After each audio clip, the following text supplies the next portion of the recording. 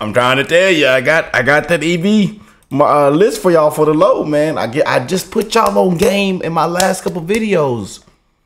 If you really want an EV, you know, as bad as they're down upon right now, the struggles of people that have been going through with them, from being stranded with cold weather, range anxiety, repair cost anxiety, Joe Biden still sleeping while the sun is out. No matter all the negativity that we've seen, you can still find one for a good deal. We've seen sedans below 25,000. They might come with a couple miles on her. She might have 40, 50, 60, 70, 80,000 miles. But under 25,000, it's a good deal, man. Private sale, Facebook Marketplace, Craigslist. Hey, man, you might run upon a good deal. And the car might last you some years, and you can even pass it down to your kids. Oh man, beautiful people around the world, just here to make sure you have an okay life. I hope everyone is blessed, well, and healthy, and that nothing but the best is going on in all you beautiful people's life. We got another amazing email sent in. And hey, this is, I can't believe what people are paying for the most discounted EVs in America. Let's check it out, you guys. And this is from the Electric Viking. Shout out to Electric Viking. I will leave the original link in the description box down below. You go check out the channel and let's see what's popping, man. Yes, indeed. Significantly all over the United States. Now, these are the 10 most discounted EVs in the US. I'm going to add the Tesla Model Y to this list because and y'all know, I have this vehicle sitting outside right now. I've owned multiple Teslas, and I love my Tesla Model Y. My Model Y is sitting outside right now. It has depreciated like crazy. And just like all my other Teslas did, depreciate like crazy. Teslas depreciate, EVs depreciate 30%. So if you go buy a new one right now, you're looking at 20 to 30% depreciation just in a couple months, 1 year. 30%. 30%, you guys. Because it's 30%. Meaning, if you go buy a new EV right now, you're basically just getting bent over. And they're grabbing that Vaseline and that baby oil. And they're smacking you on the booty. Yeah. It's also been discounted.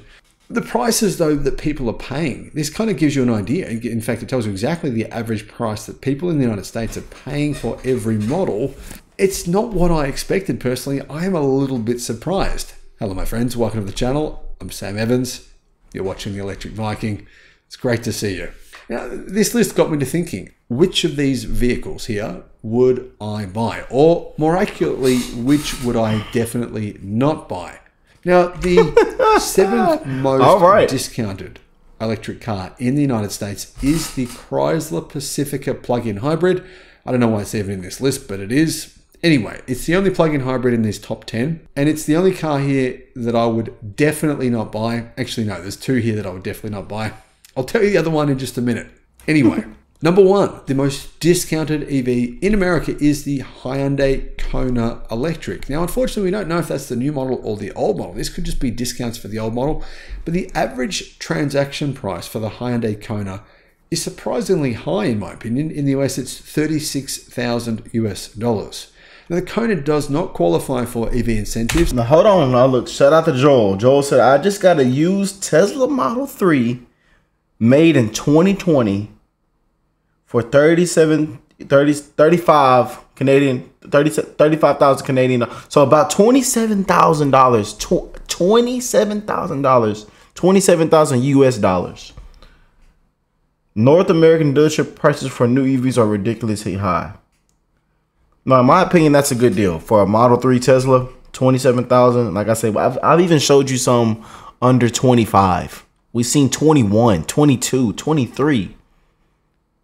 You know, if you could find a Tesla Model 3 for that kind of price, man, it is worth it, in my opinion. Me being a Tesla Model 3 owner, I'm telling y'all, man, all I can do is speak highly upon those vehicles, man. Very amazing vehicles. I would not go spend $30,000, $40,000, even though I have spent $50,000 on a depreciating asset, which I've learned from my mistakes, man. I've learned from my mistakes, and we're not making those mistakes anymore.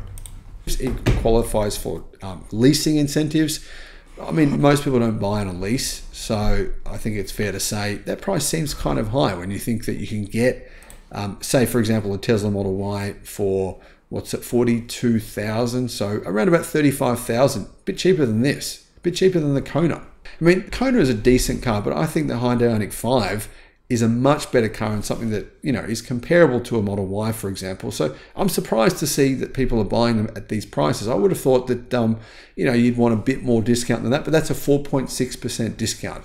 The second highest discounted EV is the Volkswagen ID.4. Now, the price for this surprised me as well, because clearly a lot of people are not buying the base model ID.4. The base model ID.4 is a lot cheaper than this. The base model is about $42,000. But clearly people walk into a dealership and maybe they're like, oh, I want the $42,000 version. Then the dealer comes and says, yeah, but we don't have that. You've got to buy option pack X, Y, Z. And let's be fair, most European cars, they do really require you to pay for option packs. That's something people don't consider when they read reviews. You walk into a dealership, it's pretty common for them not to have any of the base model versions. And you can see that's the case with Volkswagen.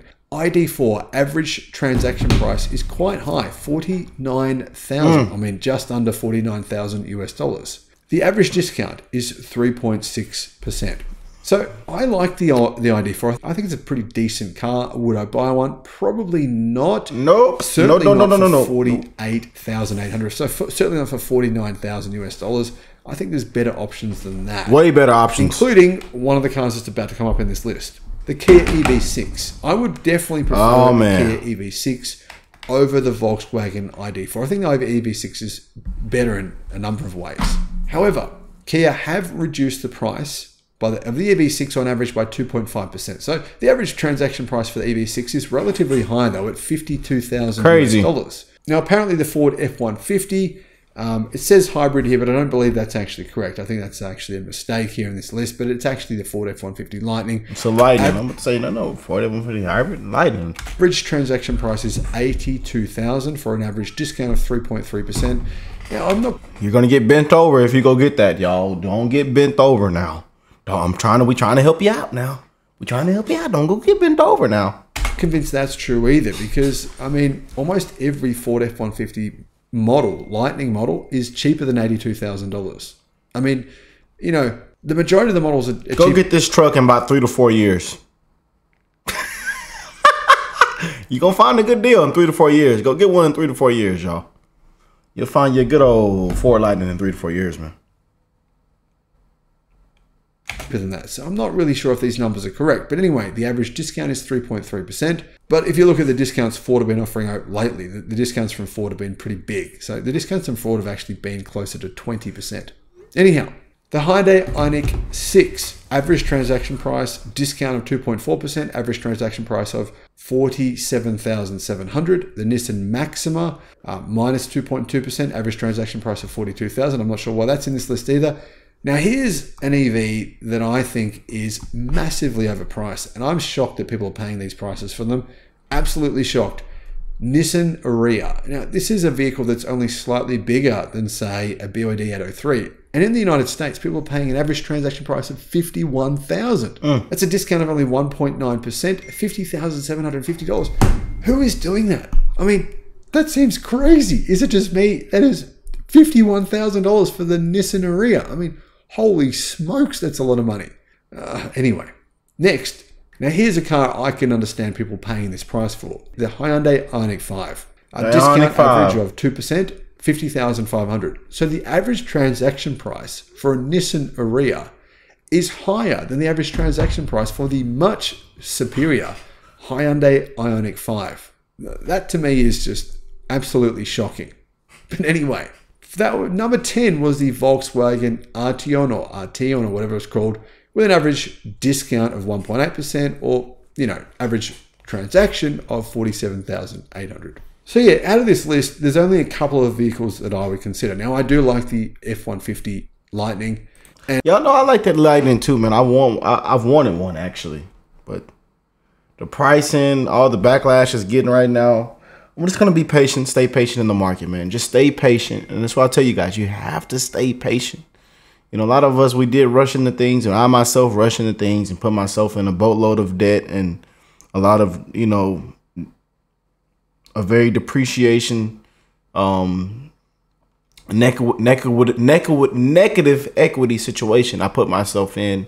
And I've learned from my mistakes. Again, this is one reason why I love making these videos, because I want to spread awareness, man. I've made some crazy decisions, you know, for the good and for the bad. You know, it worked out for me somewhat because of how I use my vehicles, how I make content on them, and, you know, how I, you know, use them again for my work. But again, do not go buy these cars brand new unless you're just a big baller, unless you have the money, unless you can afford it, and unless you really, really want it and you did your research. If you don't none of those, do not go get bent over, man. Especially right now in the crisis that we have right now. It's pretty crazy. And I would consider it, I have to admit. The Kona Electric, would I consider it at that price? No, but I do think the Kona Electric, the new version, is pretty good. The Chrysler Pacifica is just, honestly, I think it's trash. The Nissan Ariya at that price is outrageous. I can't believe people are paying that. The Hyundai Ioniq 5, I would definitely consider that. But this does lead me to my thoughts here, which is this. The average transaction price for the Tesla Model Y, considering the price now for the base model is $42,000, the long range model is around $47,000. The performance model, which very few people buy, is around $52,000. The average transaction price must be closer to around $45,000. 45, yeah. Which is actually less than all of these vehicles except for the Kona Electric. It kind of gives you an idea, an insight into why Tesla is selling so many cars in the United States. And guess what?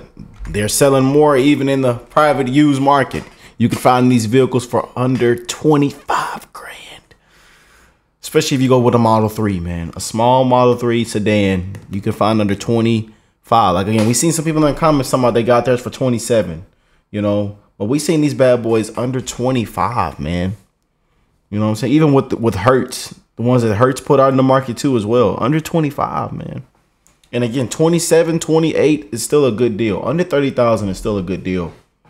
But I think the lowest Model Y we seen last week was 27,000. It was 27.8, so almost 28,000 for a wheel drive Model Y.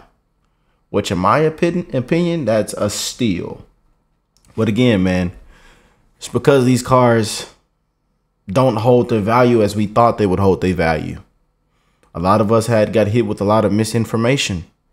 But hey, man, shout out to all my EV owners out there, the people that are running away from EVs as well, to our combustion owners, people that have literally kicked their EVs to the curb and went back to that good old combustion hybrid vehicle. Shout out to you. We got love for you. Our combustion engine will be around for more decades to come.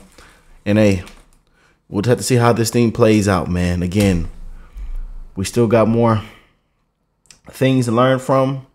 The president still asleep, and hopefully things will change. I love y'all, and I will catch y'all in the next one. Peace.